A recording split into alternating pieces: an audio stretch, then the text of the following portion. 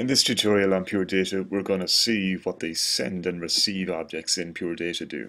So rather than talking about it, let's just go ahead. I'm going to put on an object here. I'm just going to put in the object name called send. And one of the arguments on send, it just needs a label. And I'm going to put in a label. We can choose any label, but I'm going to choose message. I click off it, and let's just go straight in here and go into the help menu and see what it says. So help. And what it says, send messages without patch cords. The whole idea behind these send and receive objects is that in one part of my patch I can have a particular type of signal or a particular type of number that is coming into the send object, and then in another part of my patch I can receive that message through the receive object without any patch cords between them. And there's lots of good things about that. First of all, if I've got a very complicated patch, it doesn't have connectors going each and every way across my whole patch, so that's really good and keeps it quite tidy. But also it works across different patches as well. So I might have one patch doing a particular type of feature or operation on a signal or a message, and then it sends the result of that into another patch altogether. So it creates this level of abstraction as well. So let's just go ahead and see what I can do with this. At the moment I've just got one inlet on this send object, and I'm going to put in a number box here to test it, attach it into that inlet, and somewhere else I'm going to just put in a new object. I'm going to say receive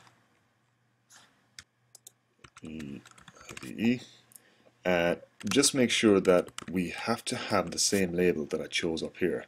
So whatever the label is I choose, that's what you receive in on the other side. And so receive is going to get the message in there, and I've just got one outlet, and let's just put that into another number box. So put that in there, and let's try it out. I'm going to put it into run mode, and then you're just going to see I'm going to click and drag on this number box up here, and it should send the message straight through to the receive message, which is really great. Now, just to show you the whole idea behind the labels, if I put in another label here and then I put it back into run mode, it breaks the link. So that's what that label is. It's really not anything to do with Pure Data. It's something that you, the user, chooses. But as long as the different send label and the receive labels match, then the messages should go through. Incidentally, it's also an option not to have any label in there. So if I just have send and I just have a generic receive, well, obviously it's going to go through there as well. But it doesn't matter what kind of a receive I have, it will receive them on all of them. So if I want to have specific messages been sent to specific receive objects, then I should use different labels, obviously.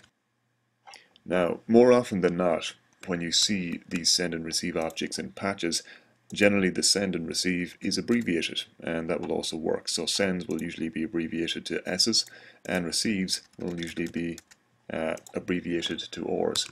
And so we can see that will work there as well. They work exactly the same, and you see the difference there. Both that OR object and the receive object, they're both receive objects. They're both receiving the messages from the send. These send and receive objects, they'll work with all manner of different objects leading into them. So for instance, I've got a number box here, but I could also use a toggle box, slider bar, message boxes. Any of those different things will work, but also signals as well. So let's try that out. If I want to put a signal into this send and receive that signal out through these receives here, let's try it. I'm going to go into the edit mode. I'm going to put in a new object here, which is an oscillator object, and that's a signal, so I need a tilde after it as well. Now just be aware, if I try and attach that oscillator straight into my send object as it is, it won't connect, and you'll probably guess what's missing there already, because this is a wave being sent through. Any object that deals with a wave or a signal should have a tilde after it, and it's the very same with the send. So as soon as I put a tilde there, that will attach to that. That's good. Attach my frequency in there, and then I want to bring that out through either of these receives here, but again, because it's receiving a wave, I should have a tilde after that on that side as well. And so I'm going to put in a new object here, PAC, tilde, receive that out through that, and attach it onto my two speakers. And let's try it. Make sure your sound is on, and and we can hear it there. So that's the wave going through. Now, as I've said a few minutes ago,